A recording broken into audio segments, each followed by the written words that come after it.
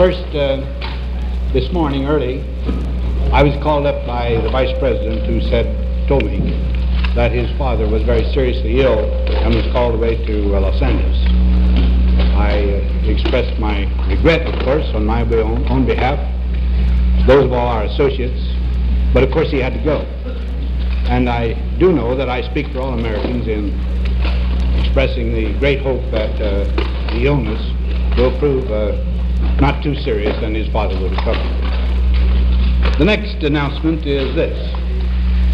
Some weeks ago, both the Vice President and myself expressed a very great hope that this would be an open convention. I said as far as it could be for the nomination of the presidency, and he said certainly for the office of Vice Presidency. I talked to the chairman, permanent chairman of the commission this morning, and he said in order that there could be no suggestion of a freeze-out, he was going to call the roll of the states. There would be no nomination and designation accepted until everybody had had his chance to say something. But as you know, the only individual who's made any great effort to produce another candidate has been Mr. Stassen. Mr. Stassen called to see me a few minutes ago. He said from the beginning that he had great admiration for the Vice President, respected the work he'd done in government, but that he believed there were individuals who would add greater strength to the ticket than would Mr. Nixon. And in that belief, he had proceeded with his effort. He also said that no matter who the Republican convention should name as their ticket, that he wanted to be one of those who supported it enthusiastically and right down through the campaign and on from there. So he said this morning that after several days here, he had become absolutely convinced the majority of the delegates want Mr. Nixon. And in these circumstances, he no longer, and particularly since his own candidate had withdrawn so decisively, he saw no reason for going further with his effort, and he thought, in order to get his own position clear before the convention and the American public, he was going to ask the convention chairman for permission this afternoon to second, or is today? Yes. This afternoon to second the nomination of the Vice President, Mr. Nixon, for renomination. Now, I repeat that Mr. Stassen has from the first stated and expressed his admiration for the Vice President, and he just merely believes now that there is no possibility of bringing in any other candidate who he believes would be stronger. That are the only announcements I have to make, gentlemen, and now we'll go to questions. President, could you tell us what you told Mr. Stassen? I told him that I would come right down here and announce it to this group so that I could express my confidence that the Republican convention would receive his statement exactly as he stated it and meant it, and that they would accord him the courtesy of a real hearing. Mr. President, Lawrence of the New York Times, is it your intention, sir, to have Mr. Stassen back on your staff and on the team again when he's never left it except to take leave? He's leaving. Right. So far as I'm concerned, I have no other plans. Mr. President, Charles Shutt of Telenews. Do you believe that now he is going to second the nomination, that the Republican Party has now have 100% harmony within its ranks? Well, I don't mean to say that there may not be someone else nominated. There may be. I don't know. After all, I've been here much less time than you people have, you know. But Mr. Stassen is convinced that the mass of the delegates wants Mr. Nixon, and therefore the best service he can perform now is to show that he is a team player and getting on to the job in this way. Mr. President, Clark Lioness, did you at any time prepare any list of other Republicans who would be acceptable to you as a running mate? No. As I told you once in Washington, everybody knows that in 1952 I did prepare a list of some 5 or 6, I've forgotten the exact number, and gave it to the group that visited me to notify me of my nomination. Actually, having been in office 3.5 years, we having a record on which to stand now, I think it is well known that those people, I think, are well known that support the progressive platform in which I believe.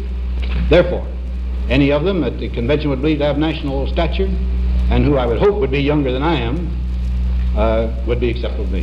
Mr. President, Smith of the United Press, have you ever thought or considered anyone else with Mr. Nixon as a running mate this year? Well, you will remember for quite a little while, Mr. Smith, I didn't know that Mr. Nixon was going to run again. He took quite a considerable time after he and I first talked it over to make up his mind. And during that period, I thought of a whole group. And I told you once, the only reason I didn't name them, because I'm proud of them all, is that finally someone might bring up a name, and I'd say, no, I wouldn't want to run with that person. It would be only for some reason that I couldn't think of, but I didn't want to run that risk. President Marvin Aerosmith, the AFP, as you know, the Democrats made some pretty sharp attacks on you and your administration last week. There's some reports around that you're pretty burned up about that. Can you tell us what your reaction has been to that criticism? I've never answered criticism in my life. In war, I was called reckless one day and a coward the next. And you get used to it. Now, as I say, the Republicans have a record. I think I have something of a record. I stand on it, and I don't believe that kind of attack will do anything but rebound upon the people who make it. Mr. Chair, NBC, your colleagues say there's a lot of enthusiasm out in the Cow Palace. Do you see any danger of complacency about the members? Well, of course, the party in power always runs the danger of complacency, but I think that our people are all roused up to the very great necessity of continuing the kind of program that they have been supporting for the past 3.5 years, and I believe you'll find in every state in the Union, and indeed down to every precinct, the kind of work that is needed to win a convention. Roberts of Newsweek. Sir, to clear up this vice presidency matter, is it true that you came here with the intention of interviewing prospective candidates for the vice presidency? Not in the slightest. President, Don White of New York Gallery. How actively do you plan to campaign this fall, Mr. President? Well, now, Mr. Whitehead, won't you let me be nominated before I start making plans? Really, I haven't any plans beyond those that have already been discussed and announced. Mr. President, Robert Reagan, you look awfully well, sir. Will you just lay that scurrilous rumor that you were going to the hospital after the... Well, I never saw it except that Mr. Haggerty did come in one day and rather laughingly asked me if I was going to have another operation. I said never. But no doctors ever even suggested it. Never. Miss Craig. Mr. President May Craig, a reporter's name, Pratt Carroll. Have you now, or will you, talk with Governor Dewey about running for the Senate in view of Senator Lehman's withdrawal? Well, I never have. Now, Mr. Dewey came to see me just 2 or 3 days before he came out here, maybe the day before. And I recall that the only thing he said about politics was some expression of thankfulness that he was out of it. So it didn't occur to me to bring up that subject. And I haven't heard it discussed. If I thought it were a good thing, why, I'd discuss it with him personally, but I have nothing to do with New York politics. Well, here in the Washington Post. Mr. President, down at Panama, you made a remark about not having recovered your strength. How do you feel now, sir? Well, I told you at the same time, though, Mr. Folliard, that I was getting stronger every day. Now, I find that when I get out behind the White House and try to hit some balls, after a little while, I seem to begin to drag the club, which I don't like. But otherwise, I feel about as good as ever. Mr. President, Robert Spivak, New York Post. You tell us, Mr. President, what you think of the candidates chosen by the Democrats? I wouldn't express an opinion at all, of course not. Mr. President, Mr. Statsman, did Mr. Statsman give you the reasons for this move to accept Mr. Nixon's nomination? Yes, I thought I expressed them very clearly. He said that the mass of the delegates unquestionably wanted Mr. Nixon. And since he had from the beginning said, that is he, Mr. Statsman, had said, I am going to support the Republican ticket no matter who is on it, this was the best way he thought he could show his determination, his enthusiastic determination to do just that. Mr. President, Smith, Governor Statsman has said repeatedly here in San Francisco in the last few days that he believes Mr. Nixon would detract some millions of votes, particularly the Rambler. Now, has he changed his mind about that? He didn't even mention that. He said that exactly as I've told you. He said that he's convinced the mass of the delegates wanted him. He wanted to show his readiness to support the ticket no matter who named, and this is the best way to do it. President Clark Vianess, do you think it might be possible to nominate a stronger candidate than Nixon? Well, I wouldn't know. I personally, as I've told you people many, many times, I felt justified in commenting on Mr. Nixon because he had held the job. I thought he did it in extraordinarily good fashion. Matter of fact, as you all know, he's been brought into the affairs of government much more closely than, as far as I know, any other vice president's ever been brought in. He's done everything I've asked him beautifully. So from my viewpoint, as far as efficiency, dedication to his job, loyalty to his country, I think that he's as good a man as you could get. Mr. President, I think this guy. Magazine yesterday, former President Lewis said that there are some members of both parties who are out of their proper spiritual home. Do you feel as anyone in the Republican Party who's in the wrong spiritual home? Well, I don't think I better comment on that right shooting from the hip. I guess some people said I am. But I believe certain things very earnestly, and it seems to me that the mass of the Republican Party has gone along and believes in general those same things. You don't believe President Hoover was talking about you, do you? I don't think he was. No. Did anyone else ever come to you and suggest that he would like to run for the vice president? No, the only people that ever come to me said that they didn't want to. They said that they had been named and or been suggested. One or two cases, clubs had been started. And this includes indeed Mr. Stassen himself, where clubs were started. And these individuals had merely said, we don't believe, or he didn't believe that he would be the man to do it. Mr. President, Philip Barr of Baltimore Sun, would you comment on the platform adopted last night? Is it satisfactory for you to run on? Yes, it is. Mr. President, would you care to comment on the importance of electing a Republican Congress in the fall? Well, I have discussed this point numerous times. This is what I will say at this moment. I believe that as a normal thing, our country will be best served when the White House and the Congress are both run by the same political party. For the simple reason you can then fix responsibility.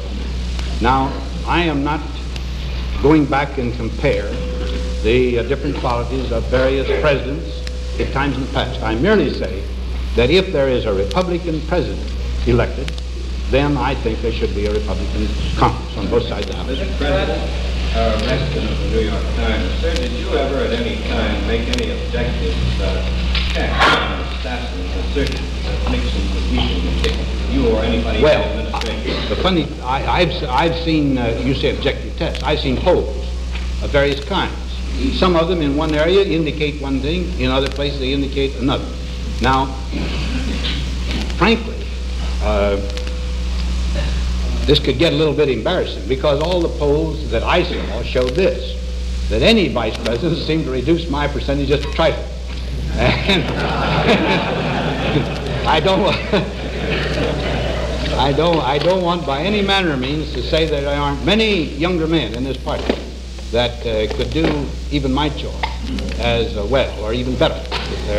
But the fact is that was the case on all of the polls I saw. I think it's done. Did you discuss any California politics with Senator Teagle and Nolan this morning?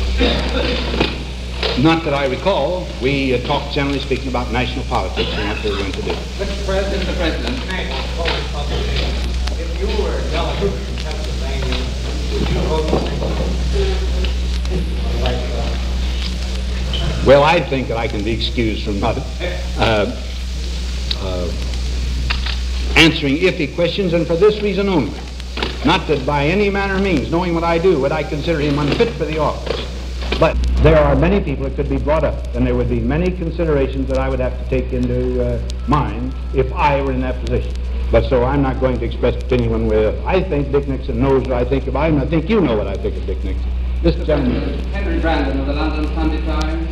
I wonder whether you could tell us what sort of impression you are getting from Mr. Dulles' report about the Suez Canal Conference. Well, frankly, I'm a little bit nervous about talking because I'm not sure how much of these reports has gotten into the public press. And I certainly wouldn't want to be in the position of damaging progress that has been made in these by any immature disclosure. So if you will just pardon me, I won't say anything except this. In many ways, they've gone much better, I think, than we could have possibly expected 3 or 4 weeks ago when this thing first blazed up on the headlines of the world. Mr. President, Dave in New York Times. Has the name of Governor Gibbon J. Knight ever been presented to you in any form as a possible candidate for that? Never. Mr. President, turns into the Rocky Mountain News. Well, Mr. Thornton, Governor Thornton was one of the men that came to me once and said that there had been some talk of this kind, but that he would prefer not to be considered. Had told me this some months ago. Mr. President, Poland was supposed to reveal. Did you hear Governor Lang's keynote address that you adequately presented the Republican case? I didn't understand the question. Did you hear Governor Lang's keynote address, and do you think it adequately presented the Republican case?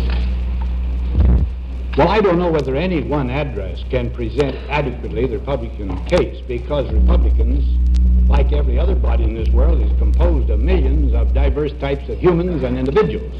I thought that, taking it by and large, it was a very good, forceful speech. And that's one speech I got to listen to all of them.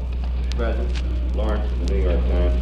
You have said, sir, that you believe in an open convention through choice, and that all of the people who have come to you in connection with the Vice Presidency have said themselves that they did not wish to be candidates. Would you, on the other hand, have talked to people, had there been such, who wished to be? Well, I would certainly listen to their story, listen to their case. And as a matter of fact, Mr. Nixon is one of those who urged me to do so. He said by no manner of means did he want to be a candidate where there was, it just looked like it had been a steamroller to fair. Thank you, Mr. President. Okay.